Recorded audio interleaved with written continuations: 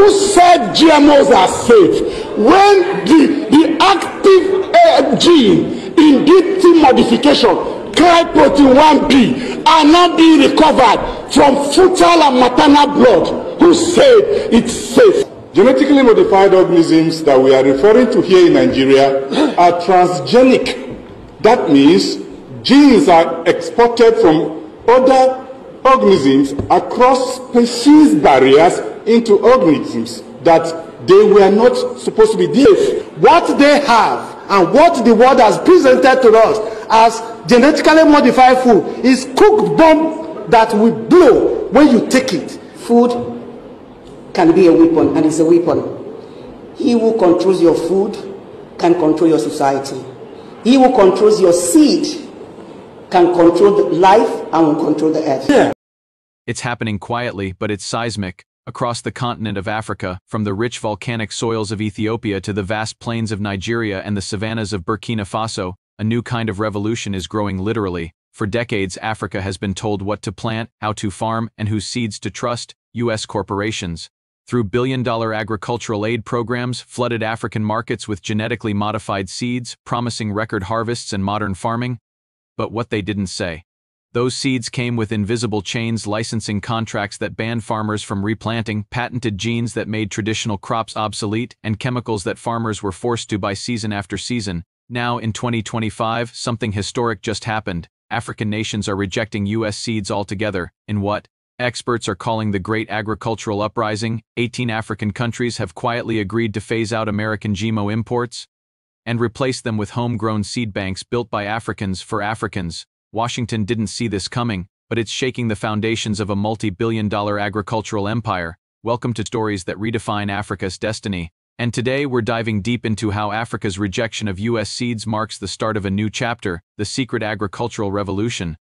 For over 40 years, the United States, through agribusiness giants like Monsanto, now Bayer, Corteva, and Cargill, has dominated Africa's seed market. They came dressed as saviors, with slogans like "Feed the Future" and "Seeds of Hope," but behind those smiles were contracts that changed everything. Farmers across Ghana, Kenya, and Zambia soon discovered they couldn't save or exchange their seeds. Each planting season required them to buy again from the same corporations at triple the price.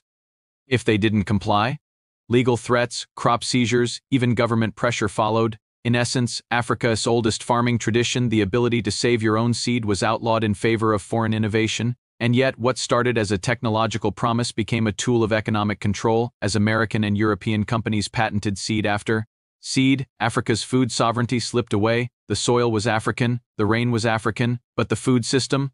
Completely foreign-owned. By 2022, things began to shift. Scientists in Uganda and Mali noticed something alarming. GMO crops were degrading local biodiversity. Soil fertility was declining, pest resistance was rising, and the fertilizers needed to support these seeds were becoming more expensive due to the global energy crisis. Farmers began asking hard questions. Why are we importing seeds when our ancestors cultivated hundreds of resilient local varieties, millet, sorghum, fonio, and teff, that thrived without chemical dependence? Then came the wake-up call. In Burkina Faso, cotton farmers who once embraced U.S.-engineered BT cotton turned against it. Their complaint? The fiber quality had dropped, exports had fallen, and traditional cotton was proving more profitable. When Captain Ibrahim's government took charge, one of their first moves was bold: ban foreign seed dependency and launch national seed banks to preserve local varieties. Soon, Mali, Chad, and Niger followed suit. By mid-2024, ECOWAS ministers quietly met in Ouagadougou to discuss something unthinkable a decade ago: a Pan-African Agricultural Independence Charter. Their mission: rebuild the continent's food system using African genetics, African innovation, and African land. In Washington, this movement didn't go unnoticed. When African nations stopped renewing seed import licenses, American lobby groups began to panic. Billions in export deals were suddenly at risk. Behind closed doors, agriculture lobbies pressed the State Department, arguing that Africa was falling under the influence of anti-Western agricultural ideologies. Translation: Africa was simply becoming self-reliant, but that self-reliance threatened a U.S. agro-industrial system that made over $11 billion annually from African seed and fertilizer sales. Then came the shocker. In August 2025, reports leaked that the African Union had officially endorsed the creation of the African Sovereign Seed Bank, a collective institution designed to protect the continent's crop genetics from foreign patent claims. For the first time, African seeds would be stored, replicated, and distributed without Western Involvement, to Washington, that was a direct hit to their influence. To Africa, it was liberation.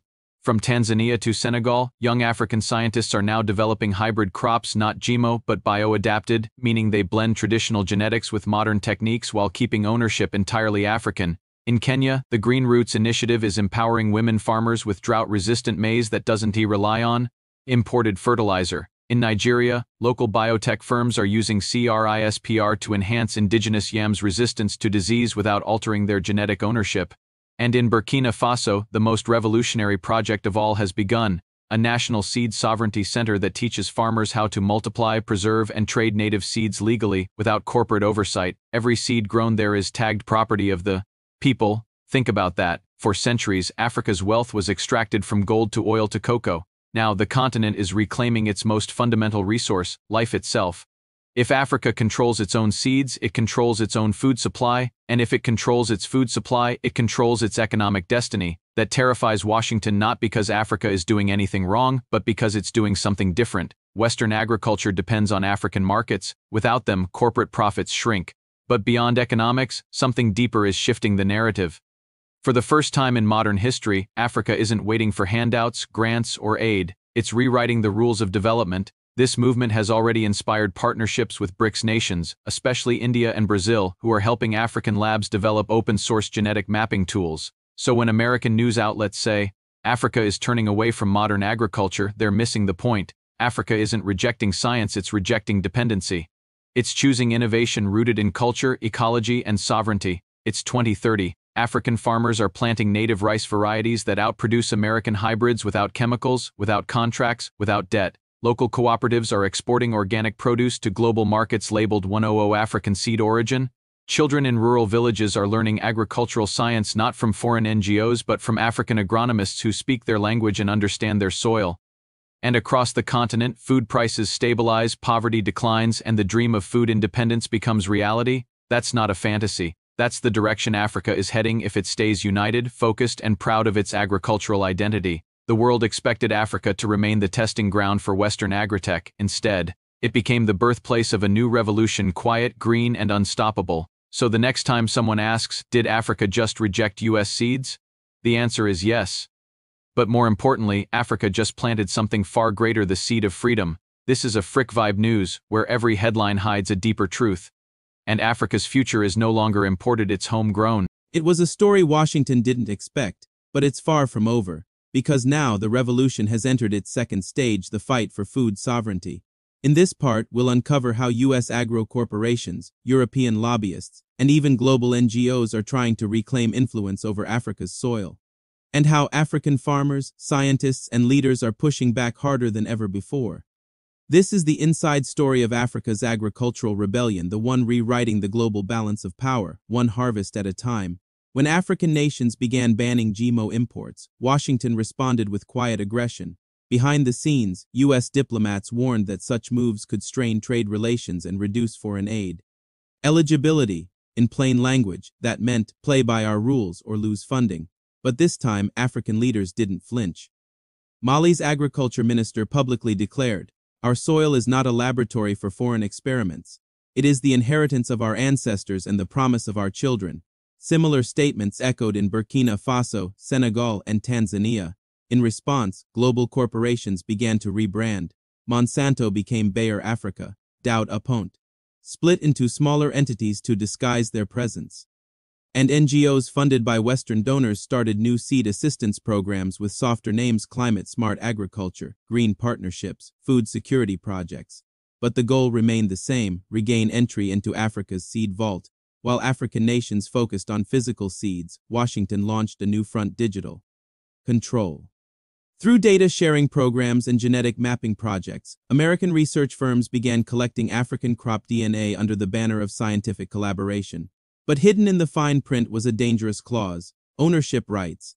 If U.S. labs mapped and cataloged an African seed, they could file for an international patent on its genetic structure, meaning Africa could lose control over its own crops again, just this time through digital law. That's when the African Union intervened. In early 2025, AU officials, led by Ethiopia and Burkina Faso, introduced the Pan-African Genetic Data Sovereignty Act and Mark regulation that banned foreign patents on indigenous crops and required all research involving African genetics to be stored within the continent. It was a bold move and it sent shockwaves through Western biotech circles. One Washington analyst told Reuters anonymously, "If Africa controls its genetic data, it will control future food technology. That's a geopolitical earthquake." He was right, because food in the 21st century isn't just about survival, it's about power. While the political battles raged in conference rooms, something even more powerful was unfolding in the villages, across Ghana's northern region. Smallholder farmers formed cooperatives called seed freedom circles. Each circle collects traditional seeds, maize, cowpea, millet, and shares them among members free of charge. No patents, no middlemen, no corporate contracts. In Kenya's Rift Valley, local farmers began experimenting with biocomposting and organic pest control, rediscovering forgotten African agricultural wisdom that predates colonial times. In Nigeria's Kaduna state, youth-led startups are building open-source apps that let farmers track seed performance and share knowledge peer-to-peer, bypassing foreign-controlled databases entirely. And in Burkina Faso, Captain Ibrahim E's government introduced the One Seed, One Nation campaign, a bold initiative that offers grants to farmers who plant and reproduce indigenous seeds at scale. The message is clear: Africa is no longer begging for technology, it is building its own. While Washington was busy lobbying, another partnership was quietly blooming between Africa and BRICS nations. India's agricultural universities have signed deals to help African countries develop low-cost, patent-free hybrid seeds. Russia is offering fertilizer technology without ownership strings attached. China is funding biotechnological infrastructure, including solar-powered irrigation systems and climate-resilient seed labs. And Brazil is sharing its open-source genetic mapping tools for free. Together, they're creating what experts now call the South-South Food Corridor. It's not about ideology, it's about independence. Africa, long seen as a dependent food importer, is transforming into the new breadbasket of the global South. And that's changing everything from global trade routes to diplomatic alliances. As Africa's agricultural independence gained ground, Western media shifted tactics. Major outlets began publishing articles warning of food insecurity and risks to productivity if African nations abandon Western technology. Some headlines claimed African crops would fail without GMO support, but on the ground, the opposite was happening. In Senegal, yields of native millet rose 40% under organic soil management. In Ethiopia, coffee farmers reported record profits after switching back to traditional Arabica seeds. In Burkina Faso, cotton quality improved so dramatically that local textile exports jumped 30% in 1 year. So why the fear narrative? Because success stories threaten the established order. If Africa proves it can feed itself and profit from it, then the era of dependency is over. And Washington's agribusiness lobby knows it. Let's make this clear. This isn't just about seeds. It's about freedom, knowledge, and control. For over half a century, the world treated Africa as a market, not a partner. But today, Africa is rising not as a buyer but as a builder. By controlling its agricultural genetics, it controls its economy. By mastering its soil, it commands its destiny. And by uniting across borders, it breaks the last invisible chain of colonialism, the seed monopoly, as Tanzanian activist Nyeri Kihara said during the 2025 African Agro Forum. We may borrow technology, but we will never again borrow permission to feed ourselves. That statement has become the rallying cry of Africa's new generation scientists, farmers, entrepreneurs who see agriculture not just as survival, but as a weapon of liberation. Of course, challenges remain. Climate change continues to threaten rainfall patterns, infrastructure gaps, slow distribution, and some elites still prefer foreign aid over local investment. But the difference now is mindset. The days when foreign corporations dictated what Africa could grow are fading fast. Now, nations are funding soil research, water preservation, and regional trade systems designed around African crops, not imported ones. Even more groundbreaking, the African Development Bank just launched a $10 billion homegrown harvest fund to invest solely in indigenous agriculture projects. From Lagos to Kigali, from Bamako to Addis Ababa, a new slogan is spreading across farmlands. No seed, no freedom. So, did Africa really reject US seeds? Yes, but that's just the beginning. Africa rejected a system, one that sold dependency disguised as development. And in its place, it planted something revolutionary: self-trust. The soil of Africa is speaking again, and this time it speaks in its own voice. No patents, no permissions, no apologies. This isn't just about farming, it's about freedom. And the world is finally watching Africa rise not as the hungry continent, but as the continent that feeds itself, its people, and its pride. As the dust settles over this quiet but powerful revolution, one truth stands unshakable. Africa has finally taken ownership of its destiny. For generations, the continent's soil was treated as a testing ground, its farmers as subjects, its seeds as commodities. But now that same soil has become the battlefield for sovereignty. What started as a rejection of U.S. seeds has grown into something much bigger, a continental awakening. Across Africa, the rhythm of the hoe and the heartbeat of the land are once again in sync.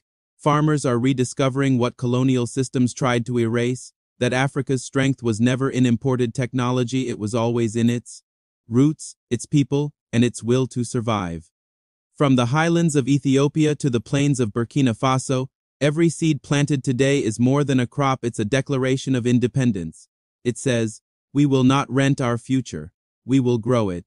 And while Washington scrambles to understand how it lost control, Africa is building something far greater than profits, it's cultivating pride, peace, and power. This isn't the end of a story, it's the first chapter of a new era.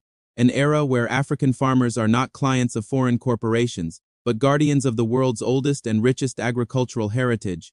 An era where food is no longer a weapon, but a right. So, the next time someone tells you Africa is rising, remember it's not just in skyscrapers or tech hubs. It's rising in the soil, in the seeds, and in the spirit of a continent that has finally said, no more dependency. Africa's greatest revolution didn't start with a gun. It started with a seed.